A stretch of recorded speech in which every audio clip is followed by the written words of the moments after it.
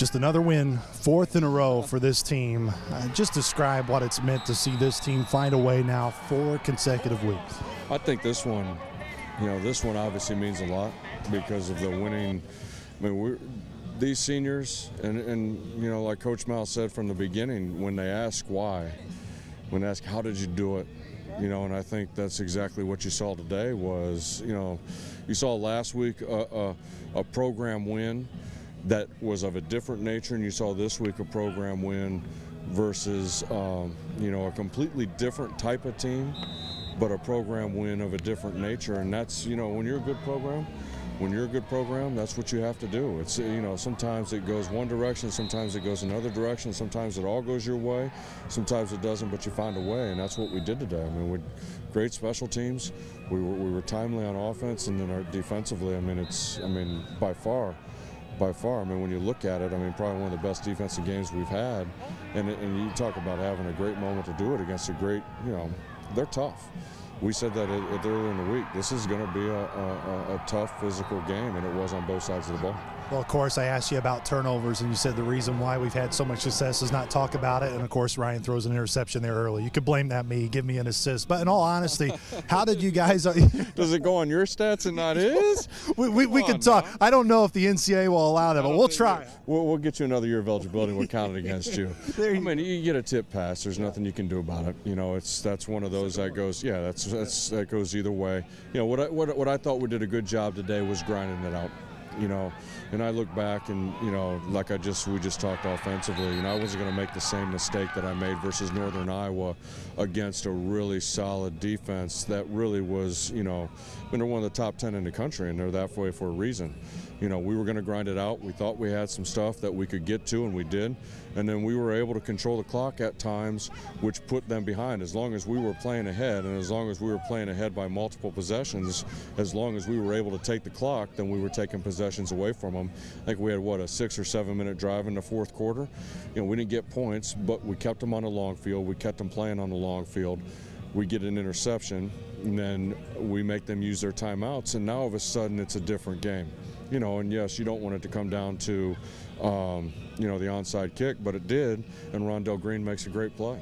And you can just tell how well coached we are across the board because the adjustments that we had to make, because it was, the lineup for the onsides was a little bit different, and they kept shifting on us. So, our players have,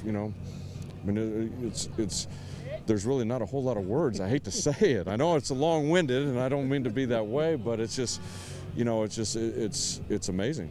It really is.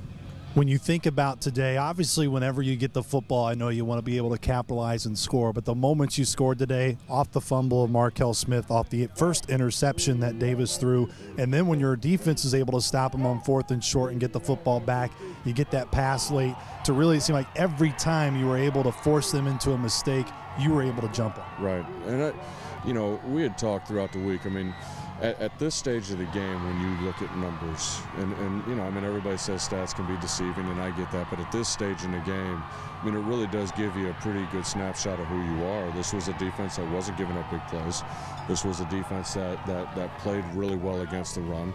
They are big and physical, and they do down the ball really well from the secondary all the way down to the front.